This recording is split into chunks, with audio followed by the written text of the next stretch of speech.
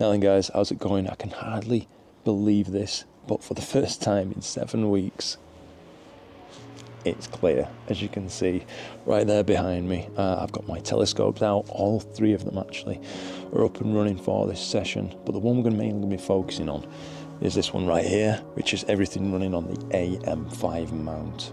This has been kindly provided to me for an extended period of review and evaluation by my friends over at 365 Astronomy, so a huge thanks goes out to those guys for sending this thing over. This is actually going to be my first proper session with it, where I can actually take a look and try and evaluate this thing in the wild, if you will, the wilds of my own backyard. So the target for tonight is the Rosette Nebula. The imaging scope for tonight is the Starfield 60 quadrupler. The camera I'm using is a modified Canon 700D, so it's a very simple, yeah, I think quite effective method of getting some astrophotos done, and also very cost effective too. I think that camera didn't cost me much more than about £250 or something like that on the used market, so it was extremely inexpensive as far as astro equipment goes. So basically I'm excited to see how this thing guides. During my last video talking about the AM5, I did ask you guys for some tips, those of you who already own them and use them regularly, about the usage and getting the most out of it. And thank you, by the way, for everybody who did leave tips. There were a lot of fantastic information out there. One that I'm already employing tonight is the guide exposures of keeping them very, very short. So actually for this session, apologies for any camera shake, I'm shivering a bit because it's freezing. But for this session anyway, I'm using 200 millisecond exposures. So that's 5 potential guide pulses every single second. It's pretty incredible that it can actually do anything at that, but it seems to be a very reactive mount. It's going to be interesting to see. Anyway, it seems to be guiding very well, well below 1 arc second total, seemingly all the time, on quite a gusty night as it happens. So that's about it. I am going to be continuing on with this now. I'll catch up with you in a little bit longer when I've got some more to report, after I've got a bit of time under my belt with this thing, and we should be able to have more to talk about.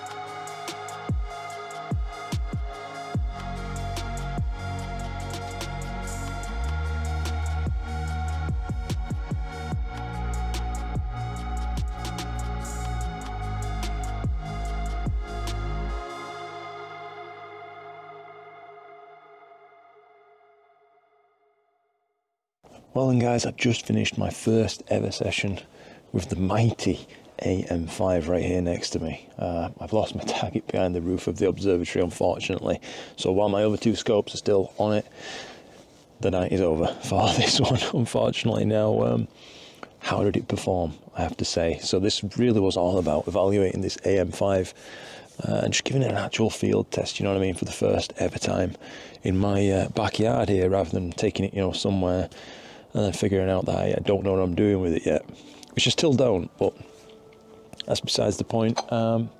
It performed really, really well. I have to say, I ran into an issue early on in the night. I think it's to do with the ASIA's guide algorithm. I haven't updated that thing in a while, so probably it's due an update, but basically, after the meridian flip, I think it selected itself a star which was just too low SNR for that kind of 0.2 second guide exposure that I was wanting to use. So I had some issues with it not recovering from dithers and things like that. Did solve it all though. Eventually, once I kind of figured it out, I selected a brighter star and all the issues went away. It started recovering from dithers properly, as it did, you know, earlier on in the night before I actually did that flip. And yeah, I've been really impressed actually. I know it's not loaded up with too much weight. Surprisingly, a little bit of a chunk. There's that Starfield 60 with the DSLR on it there, but nothing like, you know, a Celestron C8 on here or something like that. So it's not a massive challenge, I admit. But all the same, it's performed admirably, and I feel a lot more confident about putting something else on this mount eventually, if you guys would be interested in seeing that kind of thing, because this year I do want to kind of take this thing places and get out and away from home a little bit and do some imaging in some darker skies effectively. That's very interesting to me and hopefully to you guys too. So listen, I'm freezing to death. I've enjoyed using this mount, that is the key thing, but I'm wimping out. I'm gonna have to go retreat back inside my observatory warm room now and try and warm myself through, because I'm turning into a big icicle at this point. So I'm just gonna leave it there.